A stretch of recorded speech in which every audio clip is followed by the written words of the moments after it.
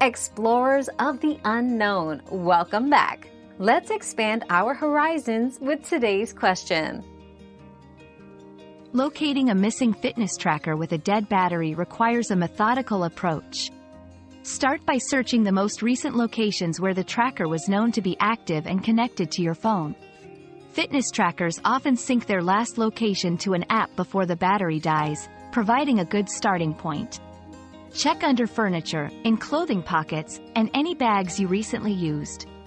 If your tracker is within an area covered by a smart home device, consider using crowdfunding features available in some brands to locate it through community support, even without battery power.